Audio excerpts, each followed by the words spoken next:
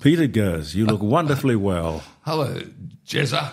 You okay? Jeremy Cordeaux, radio legend. Well, you're the legend. Well, but I'm retired. Well, I don't know. Are you taking a break, or are you really going to retire? I've been retired for 5 working days, and I'm going mad. Yeah, you'll get bored. I mean, I got bored. It's strange, Jeremy. I've got a million things to be doing, yes, including rewriting Hamlet in 15 minutes for your son Christopher to star in at the Fringe, which I should. Not be everyone doing. can rewrite Shakespeare. Exactly. Very good. Well, it's Hamlet in 15 minutes with a 1-minute encore, and then another 1-minute encore in Klingon.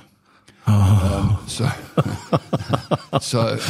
Yes. So I should be doing that. And there's a lot of things I should be doing. I should be thanking a lot of people for their kindness at my farewell bash the other night at the Playhouse. You took over a whole theatre to say goodbye. I love that. I mean, I was very lucky. But there's so many things I should be doing. And what I am doing is staring at the walls because I've lost all routine. Yes. You'd go into the ABC at 1:30 every afternoon and come home at 10:40 at night and cook dinner or make dinner. I don't cook. All that routine's gone. And also the lack of a producer at your elbow, Jeremy. You'd feel this. What's the number of Glenn Doherty, the mayor of Playford? And there it is. But now you've got to ring the city of Playford and wait 20 minutes listening to crap before somebody bothers to answer the phone and not connect you to the mayor of Playford, Glenn Doherty. So it's a whole new world. But you've still got the name and you've got the clout. So you've got to put it to good use. And I have my Sunday Mail column, which is next year in its 33rd year, which ages everybody. To think that that's been going for 33 years. I don't know. I think you probably have to be doing stuff for a hell of a long time before you actually feel comfortable and you've got the knowledge. I think too, you know more about radio than anybody really, Jeremy, I suppose, but... it's kind of you to say so, but my boss, Graham Bennett, who at the ABC, who's been a marvellous boss to me. I mean, he's been what every boss should be: tough but fair, and also indulgent. And what was tough? Tell me what he did that was tough. Well, sometimes one would cross a line. And etc. But he's always said it takes 5 years for a radio show to settle and to be part of the landscape. And I think he's right. How long were you doing it? Well, yes, 20 years. 20 years. Yeah, I think you're just getting into the swing of it. And I left because I was basically tired of working nights. I had that feeling that too. Shift is. Look, I was lucky and I loved every second of it. I've always said I never had an unhappy day at the ABC. I caused other people to have unhappy days. Well, that's part of the job. Occasionally. Yes. Part of the job. Yes. Best, looking back on it, the best time was what?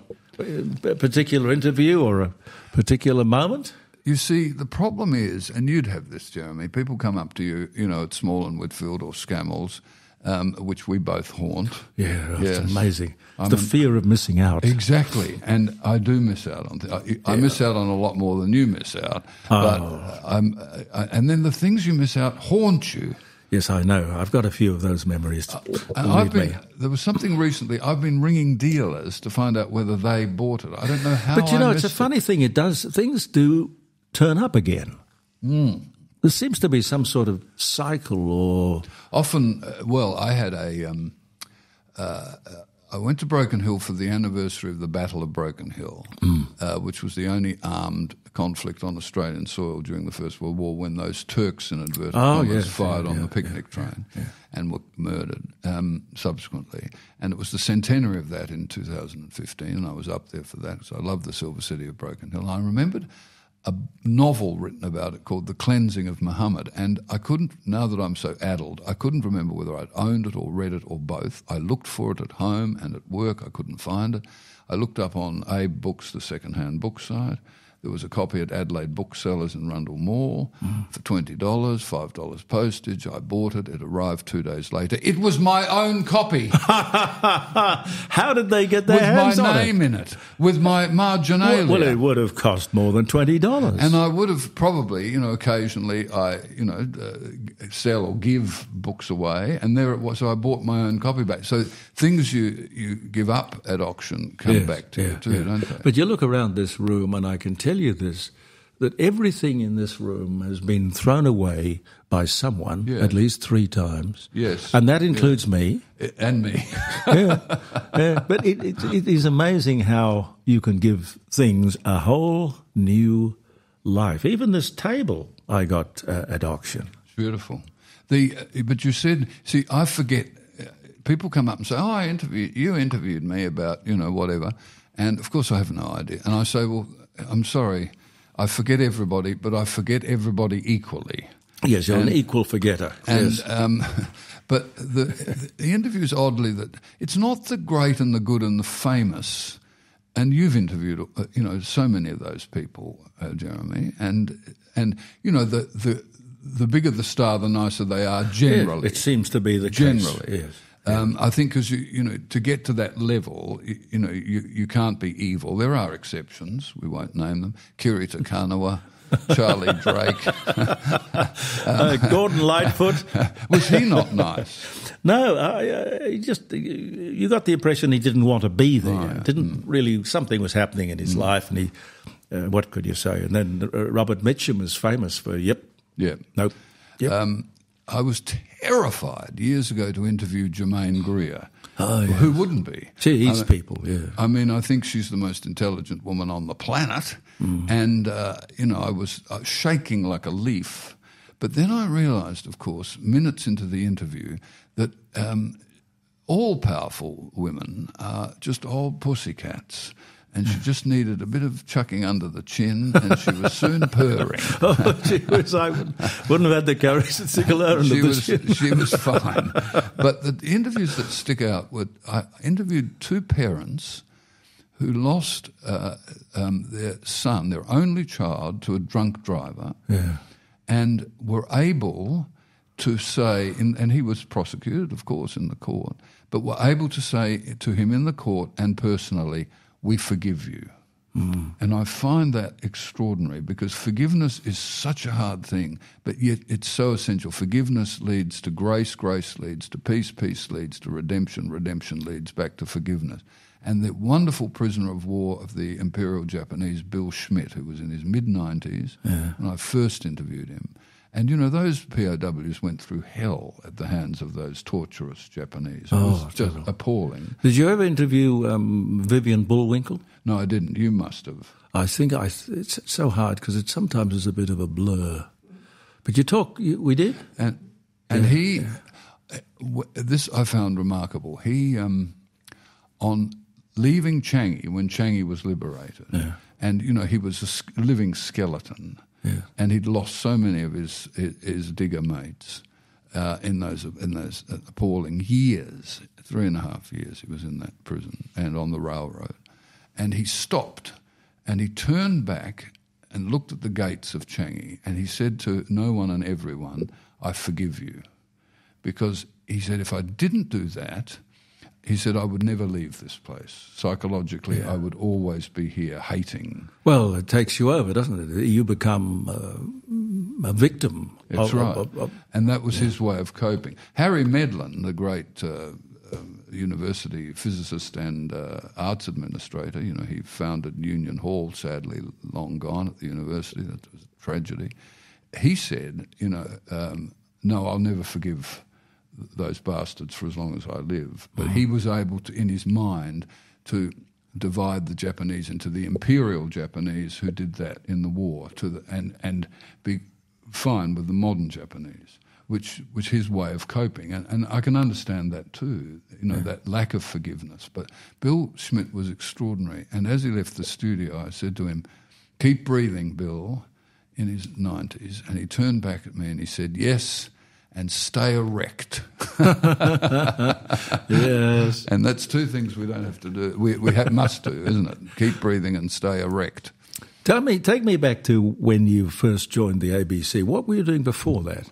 Well, I was on the bones of my arse, Jeremy. I'd been, I suppose, a controversialist in Adelaide, as a theatre critic, as a, I've never been a journalist. I have done the work of journalists, but I'm not a journalist. I'm not a trained journalist. I've never written a news story.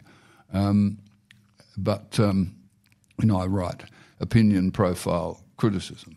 And, I'd worked a lot in the theatre, obsessively, really, my whole adult life. And I left this country to go initially to Ireland, but I ended up in Turkey, where I taught drama in a university, and I had 3 wonderful years there. Teaching drama in Turkey? In English at a university level, and that was wonderful. And I was directing plays in Turkey, and with some success. But on my return, I worked at 5AA, thanks to Paul Thompson, who I greatly admired. But it didn't really work. I clashed with Bob Francis. We can come to him. And it wasn't my station. No. It wasn't my, I was wrong for it. And so I was living on my Sunday Mail money, and I was smoking most of that. It was in those days I was a heavy smoker. I still smoke 1 or 2 a day now only. Well, that's disciplined. I respect that. Well, I followed. It's taken years to get to this point, but I followed John Cleese, who has, for I think 60 years, had 1 senior service cigarette after dinner at night, and that is discipline, isn't it? Oh God, yes. They're not made for people with that sort of discipline. Oh no. And so I'd been let go by 5AA, and that was a strange moment, because I'd never been sacked by anyone before. Really? No, and it's a very common thing in the business. Well, see, I'd started reviewing movies for Carol Whitelock on the ABC in the mid-'80s. Then I went to I was poached to DN with Vincent Smith. Oh, yes, Vincent was Smith. Wonderful. Yeah. Did you employ him? No. Vincent Smith, in effect, took my job. Sorry. No, I'm not sorry. Because, look, I tell you what, it's a sort of a shaggy dog story.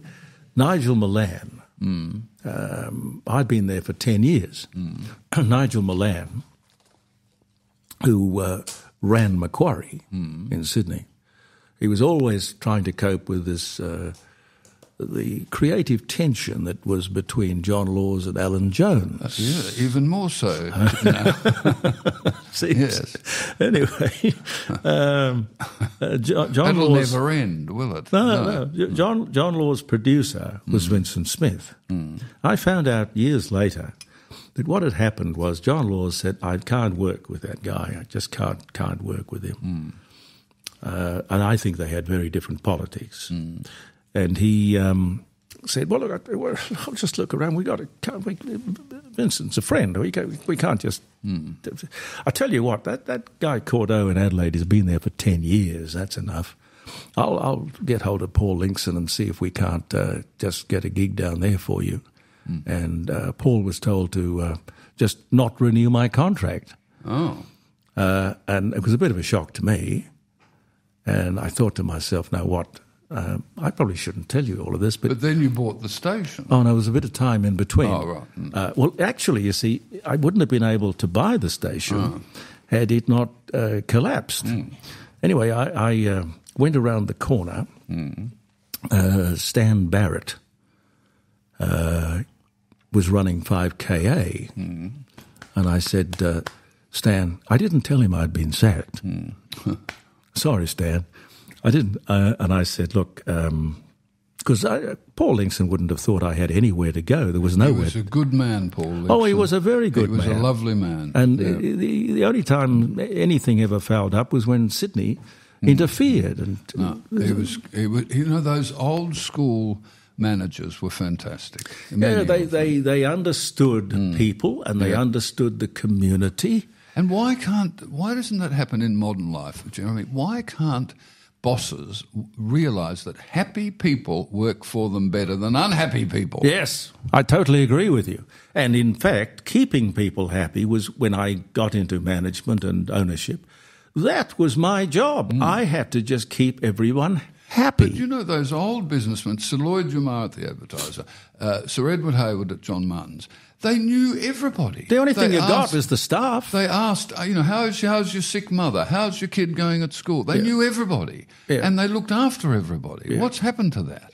I guess the modern generation probably come out of university or some sort of school which happens to think the world is completely different to those old-time guys. They think, of course, that their interpretation of everything is better than that of yesterday. And it's not. I mean, you speak well of the bridge that carries you over. What works is the thing that should be perpetuated. And if it ain't broke, don't fix it. So you went to KA? Well, I went to KA. I said to Stan, look, I've got probably a $500,000 or $600,000 worth of sponsors a year who are mine. I mean, they are my sponsors. I will bring them. So we did a deal which was about twice the salary that Paul was paying me. It didn't last. I think it lasted for 2 years or 1 year or something, but it was enough to send 5DN broke. And then you bought it. Well, I bought 10% of it with Alan Scott, who bought the 90%. He was a very interesting man. Oh, yes. You don't want to tangle with him. Self-made man. The world according to Alan Scott. I mean... Well, Alan could only talk about one thing. That's true. And I had a moment of triumph about Alan Scott in the ABC office in studios in Mount Gambier. Yeah. I was there to broadcast and do something years and years ago.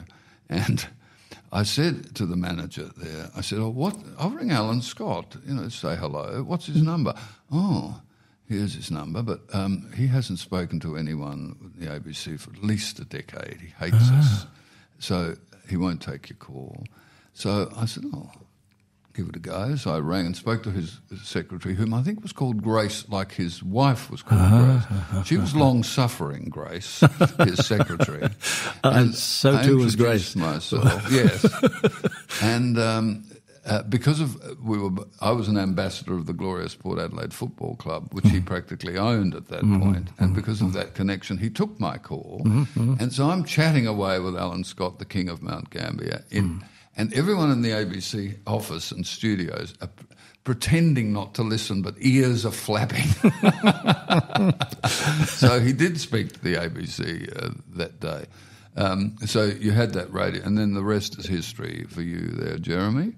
Yeah. But it wasn't smooth sailing because Alan Scott sold 30% of his 90% to SGIC, who decided that what we should do is get the new FM license. And they were prepared to put $6 million, not lend, give $6 million to get the license. Anyway, it was just a piece of stupidity. I tried to convince Alan of that, and in the end, I resigned. So, but then I bought it back. Bingo. After it had failed again. Yes. Well, you see, you're a smart cookie. So I was lucky. Exactly. Pure and simple. But everything in life is timing, isn't it? Yes, it is. And I think that in your life you get certain opportunities, and sometimes you have to bite off more than you can chew, and then chew like crazy.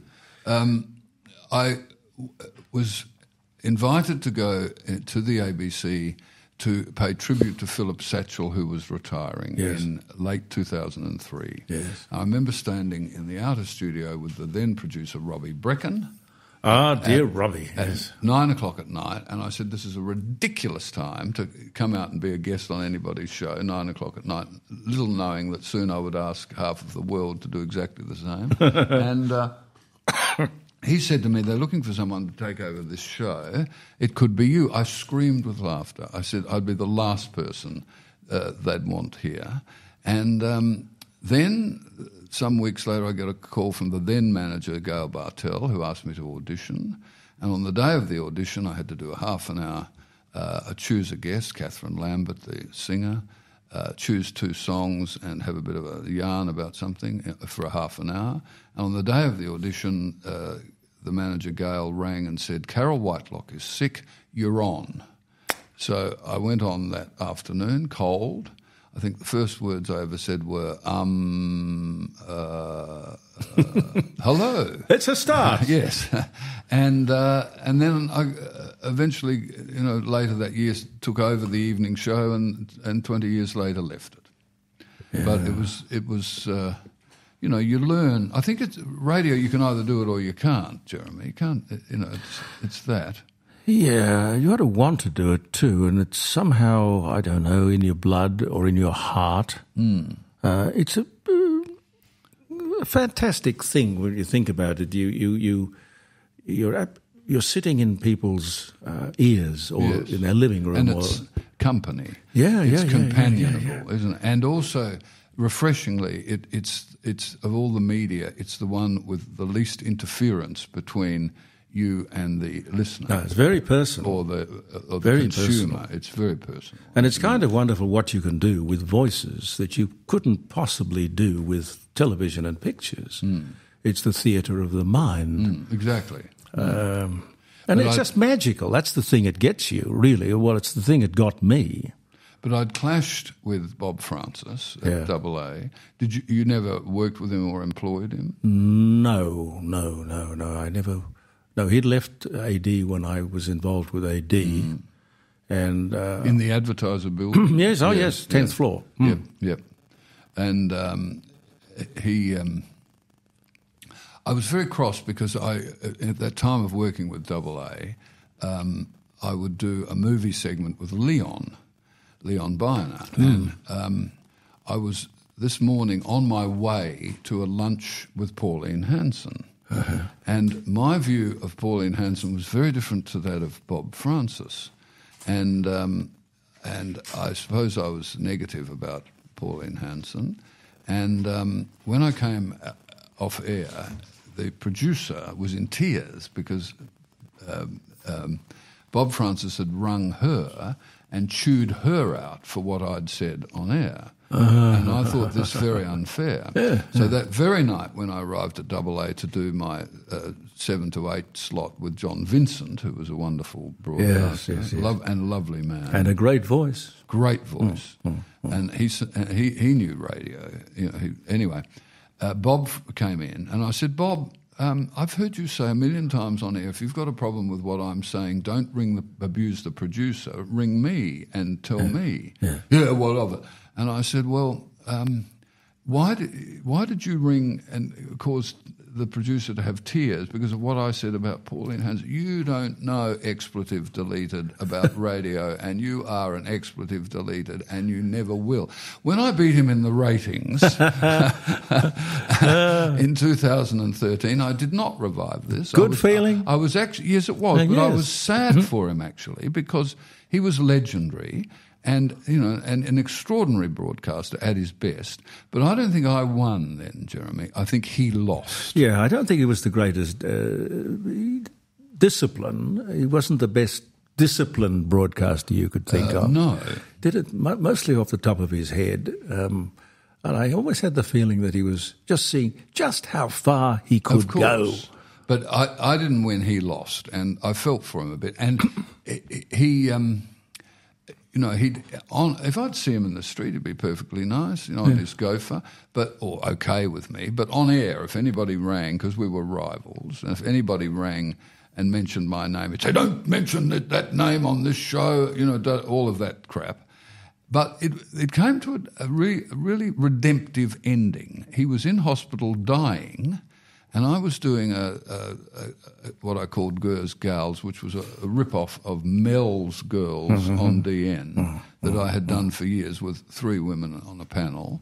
And with Nan Whitcomb, the late Nan Whitcomb was there that night. And from his hospital bed, he rang and he came on air and he said, I'm really enjoying this. This is really good radio, and good on to you all, and good on to you, Peter. So that was an act of redemption, and I thought it was very kind of him at that point in his life, and good on to him. I wonder what your next adventure is going to be. Well, I just want to keep working in the theatre, and I've had 2 books published by Wakefield Press recently. The second one, which is a grief memoir, has done extremely well, I'm happy to say.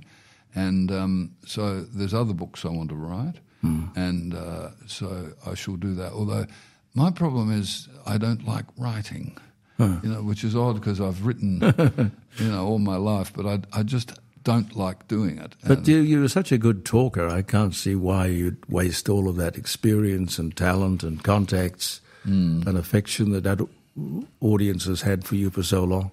Well, thank you. It's a waste.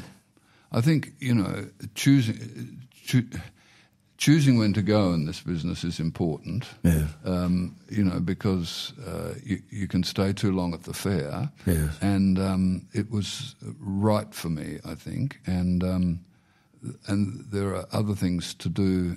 I'm doubting that actually at the moment because, at night while I'm sitting there, watching something on television and staring at the walls, well, I'm thinking, why aren't I working? This is the Wild West, and it's interesting in that there are no rules and there are no regulations. It's full of potential, pregnant with possibilities. So I don't know next year. I mean, we're only doing 3 hours live streaming on a Friday. There's absolutely no reason why, with the number of really good broadcasters that we have in South Australia, a wealth of experience, that you just couldn't put together a whole week of programs online like this. We have to find a way of monetising it. But it is, I think, maybe the whole new chapter of radio. Well, yours is a voice that can't be stilled, Jeremy, and shouldn't be stilled. Well, I just got to use it. If you don't use it, you will lose it. Exactly. And, it's a sin not to use your gifts. It's almost gone, by the way. No, it hasn't. It's croaking. Exactly the same. Well, that's the thing about radio, unlike the theatre or any other form of show business or television. See, you really only need a head, a heart, and this much of your throat, and on you go. You don't need to, you can be physically decrepit or half dead, as we all have been on air. Oh, God, yes. Yeah. Yes, I missed I'm proud of this, I missed 8 shows through illness in 20 years. And there are many nights I shouldn't have been there. But it's the work ethic. I would. The show must go on. Well, the show must go on. I don't know who said that, but the truth of the matter is, if that's in your DNA, that you just feel guilty about being sick or not turning up, somehow you have to. That's right. Yeah. Because part of this is entertainment, isn't it? Yeah. What's the best piece of advice anyone ever gave you? Several. Quentin Crisp said, don't try and keep up with the Joneses. Drag them down to your own level. And I think take people as you find them too. How many times in life has someone said to you, you're going to love this person, and you can't stand them? No. Or, you despair of someone's treatment of others, and yet they're fine with you. I think that's important. Take people as you find them. And secondly, if you can't be a good example in life, be a horrible warning. Goodbye. Thanks, Jeremy. Thank you, sir. Thank you. Thank you. Don't you think you need more stuff in this place? You go to the Jeremy has the minimalist look. There's a chair over here, a table. Everything's white. Well, white. no. Why don't people own stuff anymore? Well, I love stuff. So do I. If you don't think there's enough stuff in here, there is always Scammell's and Small and Whitfield tomorrow. I'll see you there. All right. Bless your heart. But thank you, Jeremy, and thanks, Caroline, and I look forward to working with your youngest, Christopher. Oh, God bless you. Thank you for taking care of him. Peter Goers, ladies and gentlemen.